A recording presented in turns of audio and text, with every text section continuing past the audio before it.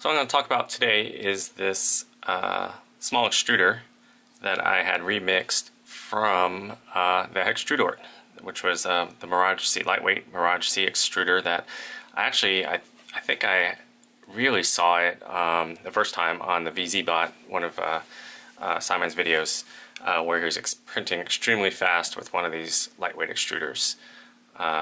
So I tried to print one myself, and my first, I guess, couple of shots at doing this, I had a hard time printing it, just the way that it was shaped and the orientations. I couldn't find a way to print it that didn't require a lot of supports. So I downloaded the models and I kind of remixed it myself to make it a little easier to print and also to be compatible with the EVA carriage on my printer, the RatRig VCore 3 that I just recently built. So I'm going to show you how this goes together and what parts you would need to print to get this also working on your printer.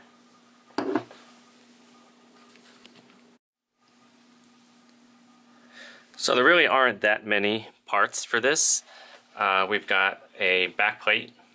This is what you're going to use to mount to your carriage, as well as it's going to also support the NEMA 14 pancake stepper that you're going to use. Now, the NEMA 14, these are the round, I think they're 36 millimeters round, and they come with a spur gear already installed. It's a 10-tooth spur gear, and you have to get this one with the gear already installed because it's got a really short shaft, and it will mesh up to the Bondtech gear, drive gear over here, just right when you get it together.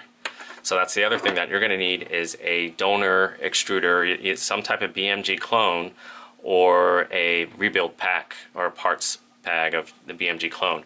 Now I found that not all of these things are the same. So this one that I got from, I think this is a Triangle Labs clone, I got this one from, and the difference is in this drive wheel. And on this one, this is the one that you need. It's about 3 millimeters. So this is the correct gear for this extruder, for this kit to work right, is a 3 millimeter thick gear. Now I did buy like one of these really inexpensive ones off Amazon, and I had a problem getting this to work, and what I found out is that the gear on this kit, it's not 3 millimeters, it's just about 4 millimeters. So it's a 1 millimeter difference, and that actually does make a difference in this kit. It does not work right. I'd have to remix these parts to allow for the extra 1 millimeter clearance on this gear, and I just didn't have time to do it. I grabbed another BMG-type extruder I had and took it apart, and I found that they did have the different gears, and if you look at them side by side, you can see that there's a little bit of difference here in the pattern. And there's my cat. Alright, hold on.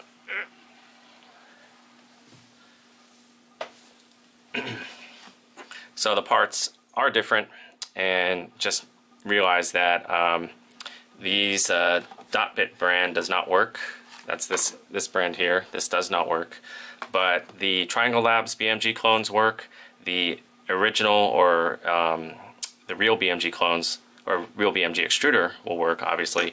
And then also I purchased a kit from Pelosi 3D with just the parts without the housing, and that worked just fine too. It had the correct gear like this in that part. So I know that those work. The genuine BMG, the Pelosi 3D rebuild kit, and the Triangle Labs brand BMG type extruder have the correct thickness gear in there.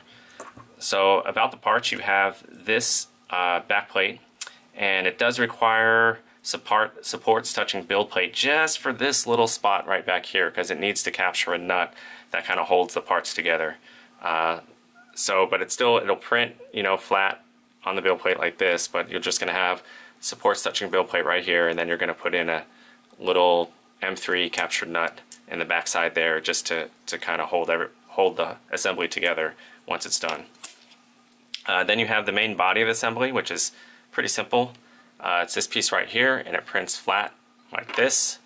And you can do supports touching build plate, but what I found, I didn't really need it. I was able to print really cleanly without any supports. But if you one, I guess you could have them touching build plate, but there is a captured nut in the backside here, and then a square nut slot for the thumb screw that's in the top, which a little square nut will fit in like that. And then you have the latch, which will fit one part of your BMG extruder gear, like the loose gear will go in here. And I just used an M3 screw, and it's not too tight. You can see it spins pretty well, and this prints flat really easily like that. And then this is like the little cover.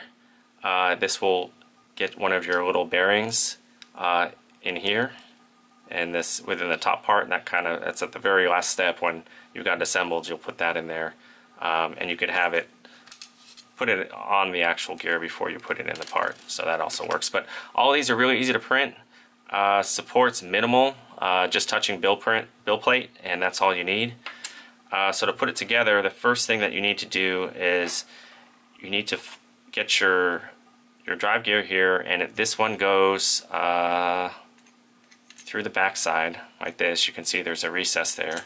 It's going to fit just like that, and then you're going to put your gear on. Now on the BMG, these gears go this way, but on this extruder, which I call the HX or HextrudORT modified or remix, they go backwards like this. So you've got to put this in first, like that, and then this gear will go that way, and it should be really close to lining up with the filament path. So you're going to want to kind of eye that and tighten it down when it's in there. Push it together here and then tighten it down. There you go. And then you're going to have your other piece here, and I just use M3 screw here.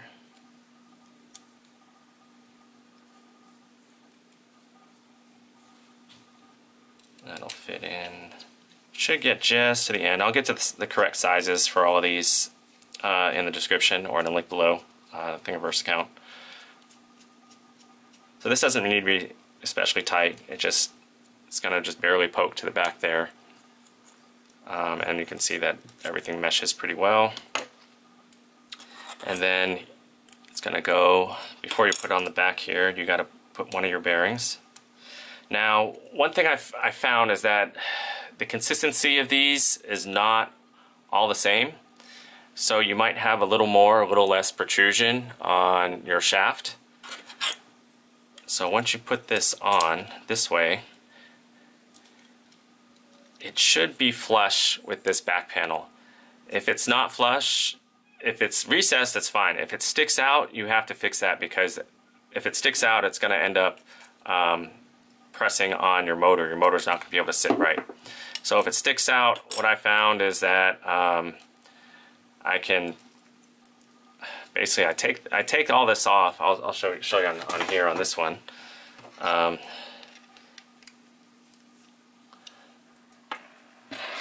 took a small socket, kind of just rested on that, and what it's going to do, it's going to press on the gear. See how it's kind of flush there, and then you don't need a lot of force. Just with a small hammer, you just knock it a couple times, and it's gonna move the shaft, the gear a little further down on the shaft, just enough so that when you do assemble it, that you have proper alignment. So once you have your alignment, it's checked here. You've got your bearing on the back, you've got your back plate on. Now you're gonna turn it over, put your bearing on the front, and install your little cap also on the front, and use your M3. This is a little bit longer one. This is going to go in and basically thread through the body,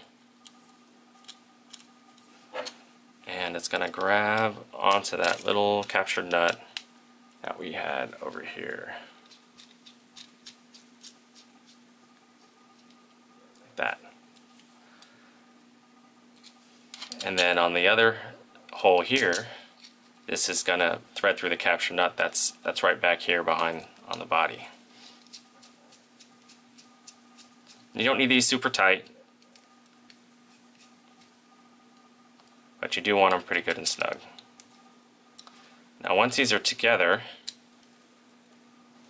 you know, you can check to make sure that everything turns properly. Nothing is binding. That's pretty good. There we go.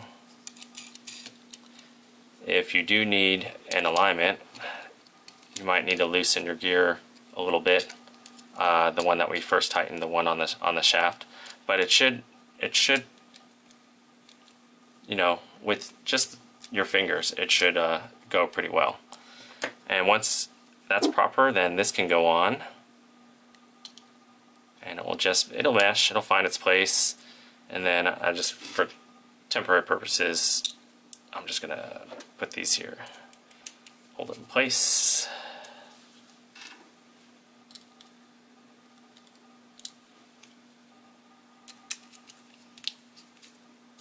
And it's falling out.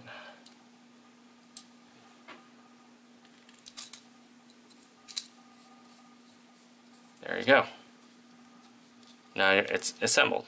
And on the EVA carriage, you're going to have a mounting hole here and the other mounting hole here, and then with the plate on top of the linear rail, it'll have an arm that comes up that'll kind of help you have longer screws that will go through and help support this thing. But I've been using this extruder, exactly the same thing, on my printer for at least 100 hours on the rat rig, and then before that I had basically a hypercube that I took apart to make the rat rig that had the same extruder, and probably a couple 100 hours on that, and never ever had an issue.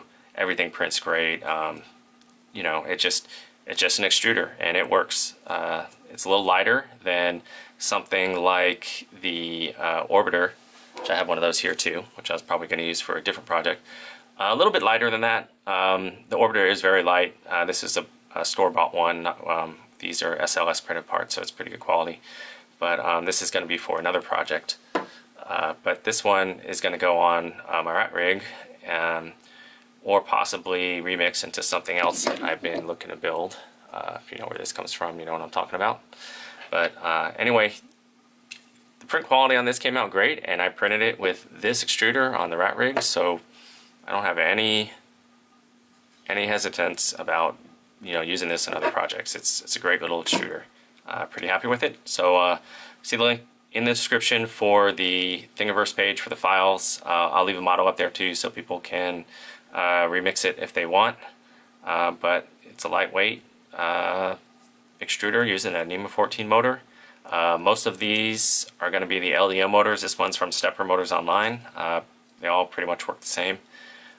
For steps per millimeter, when I was running Marlin with this, it was around 680 steps. So start there and then go up or down depending on what it looks like. On the rat rig, they use rotation distance, which is a little different than steps. And currently on the rat rig, I think I am at, let me find it here in my config. Here we go. I am at 4.54 for the rotation distance. Again, that's rotation distance is 4.54 on Klipper. So if you're using Klipper, start with 4.54 for rotation distance on your extruder section on your config file, and for Marlin, start at 680 steps per rotation, or for your config in Marlin. Anyway, that's what it is. It's a great little extruder. You can print it yourself, and works great. I have, like I said, no qualms about using it. I've seen other people use it way faster than I'm using it, so I'm not worried. I mean, if Simon Vez can print at 800 plus millimeters a second using this thing, then I'm not worried about it. I think it's a great little extruder. So check out those guys' channels, and if I come up with any new ideas, I'll put them up and you can see them. Thanks.